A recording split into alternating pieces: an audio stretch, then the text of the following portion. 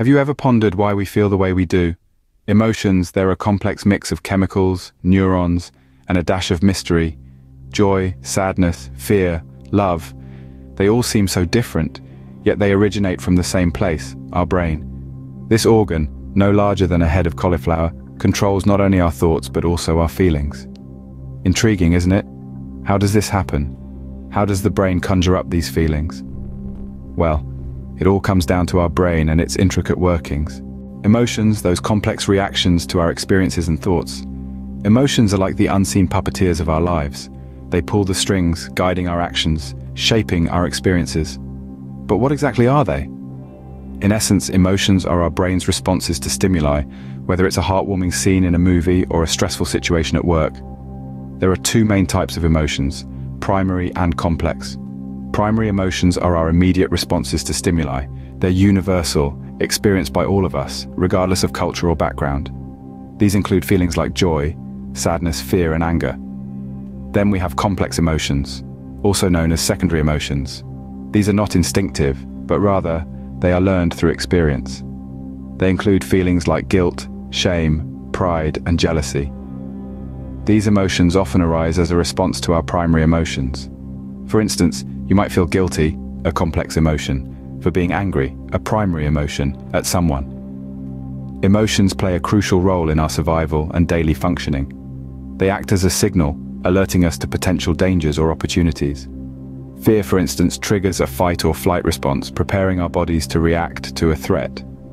Joy, on the other hand, encourages us to seek out and repeat pleasurable experiences, which can lead to learning and growth. So, emotions aren't just feelings, they're essential tools for survival.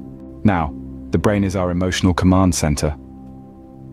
Think of our brain as the maestro of our internal orchestra, conducting a symphony of emotions. And one area of the brain conducts the most emotive sections of this symphony, the limbic system. This little-known system is the powerhouse behind our feelings, memory, and physiological responses. Let's take a closer look at this fascinating system.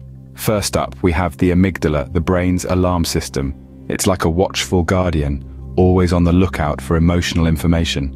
When it senses something that might be a threat, it sounds the alarm, triggering a cascade of physiological responses. The pounding heart, the sweaty palms, that we know as fear. Next, meet the hippocampus, the memory maestro. It's the part of your brain that helps you remember that time you fell off your bike when you were 5, or the taste of your grandmother's apple pie.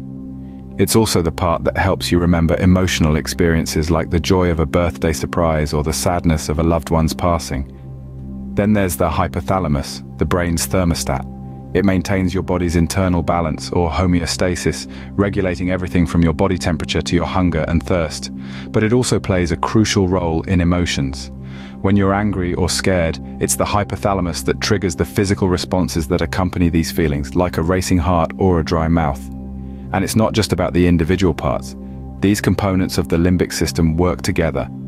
A team of maestros conducting our emotional symphony. The amygdala sounds the alarm, the hippocampus dredges up relevant memories, and the hypothalamus triggers the physical responses. Together, they create the complex, nuanced emotional experiences that make us human. In essence, these areas of the brain make us feel, remember, and respond. But how do the brain and emotions interact? Well, when we experience emotions, our brain becomes the maestro, conducting a symphony of neural activity. Picture the amygdala, that almond-shaped structure nestled deep within our brain.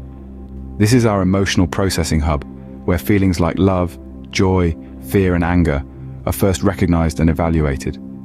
From the amygdala, emotional signals fan out across the brain, engaging various regions. If a threat is perceived, the amygdala sends a distress signal to the hypothalamus, our body's command center.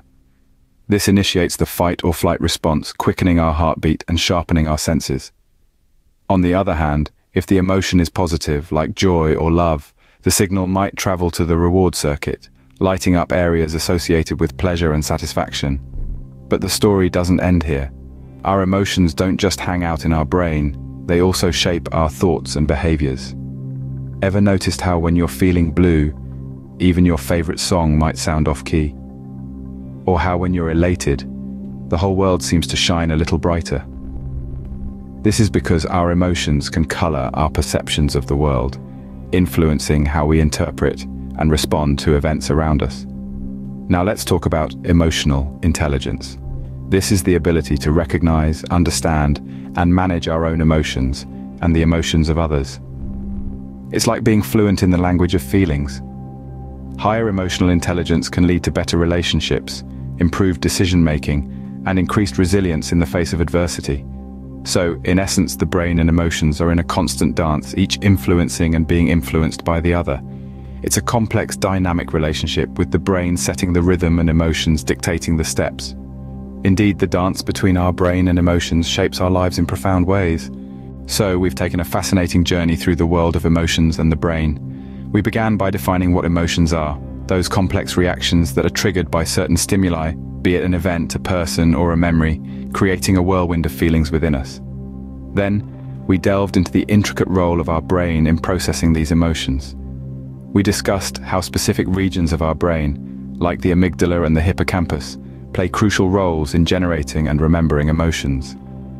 We also explored the complex relationship between our brain and emotions. We learned how they're intertwined, each influencing the other in a never-ending dance. Our emotions shape our brain's responses, and, in turn, our brain's reactions influence our emotions. This intricate dance between our emotions and our brain makes us who we are, affecting our decision-making, our relationships, and ultimately, our lives. Next time you feel a surge of emotion, remember, it's just your brain doing its amazing work.